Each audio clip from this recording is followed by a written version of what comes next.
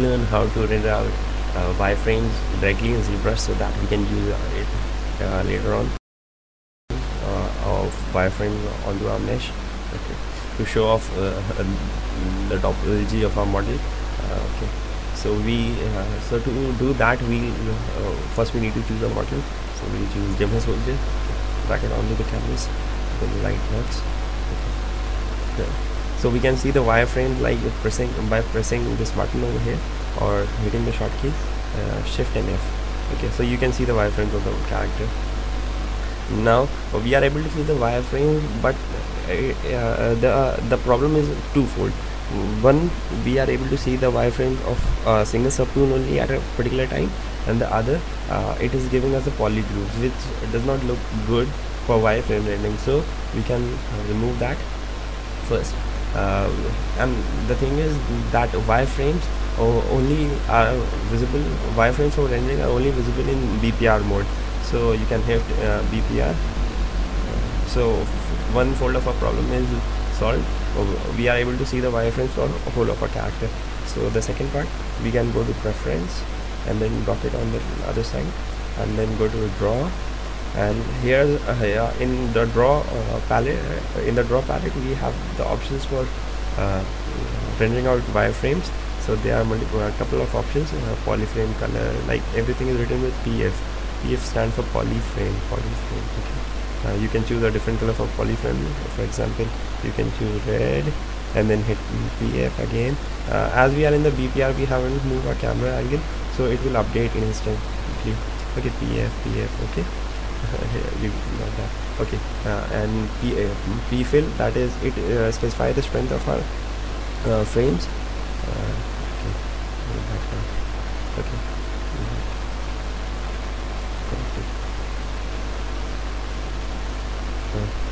It's specify the strength of our polyframe color. We can crank it up, or we can make it go it down. And then polyframe gray mode, we can hit this button, so the grouping will go off, and then polyframe color. Okay. And then to render it out, we can go to document and choose the size of our document. We switch off this pro button, or its constraint proportions. Okay, then we'll go to 1280 by 720 and hit resize. Yes, resize. Then we will drag it onto our canvas.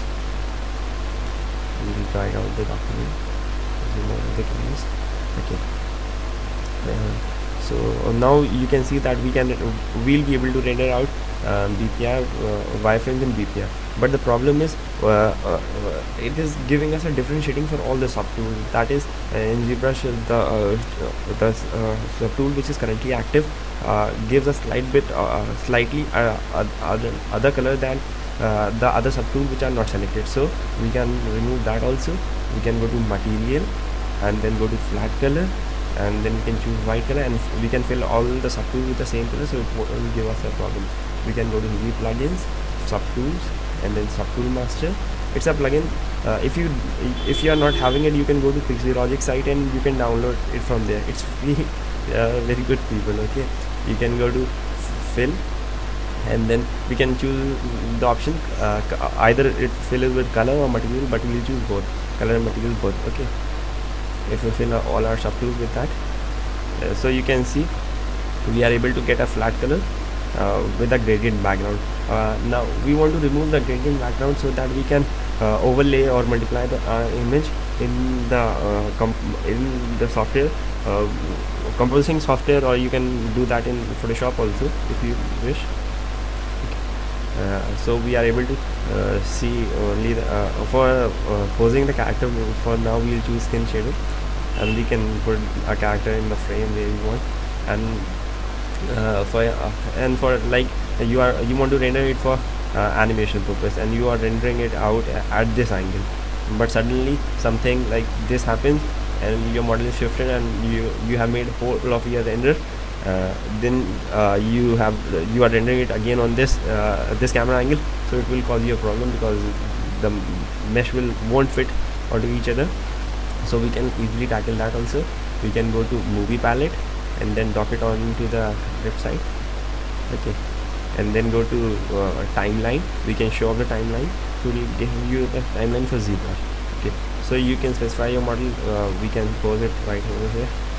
Like we can, it looks a pretty good position to me, so I can hit a dot, just click on it, left click, so you will get a dot, and now you can move your model anywhere, here, there, and when you bring it back, it will come to the home position. Okay, now for movie palette, you can specify the duration of the animation, 60 seconds, and we can make the document, we can record the whole document. Document means this thing, and the window will record whole of our window. We don't want that. So we can specify large size, and then in the overlay image, zero it out, the opacity, and line track, title image, 000, modify. We can go, it is asking in which axis we want to spin. We want to spin it in Y axis only. A sprint frame, you can specify any of the three, or you can specify 2 or 3. It's your wish, and it's according to your requirement. You can spin it in, I want to spin it for 250 frames, and then spin cycle it will be 2, and then the rest all seems good to you. Okay, and then we can go to turntable option. Then one thing, now the background is of a gradient color. We want it to be a solid white or a solid black, so that we can put it on top of the other image later on. Okay, so to change the document color size, we can go to document rollout. We can go to the right side, and then I can choose a white color. And I've shown this in my other tutorial, rendering out ambient occlusion paths for animation. You can check that also. And then I'll go to white color. Okay, we can see the white color of the background, but the thing is, it is having a gradient on it, but we don't want gradient, so we can reduce the gradient, go to range, and then we can hit this again, but it's not working, so we can go to black color, hit it again, and then go to white color. Now it is a solid one. Okay, so now we'll go back to our material, flat color, for which we have filled the whole of our character. Now it is invisible, so we can go, we can hit a shift and F to show off the wireframes, and then again we can hit this, bring it back to the home, and then hit a BPR button 1. Okay, it is giving us the wireframes. One thing which we have, I haven't. Yeah, it is giving us different color for each subtool, so we can go to P-fill opacity, and we can reduce it down to 0. So it will give us a single color for all our subtools. So we'll hit a BPR again. Okay, we can see all the subtools with wireframes, and then we can go to turntable in movie option. I have got it over from here, and then go to movie option, and then hit turntable.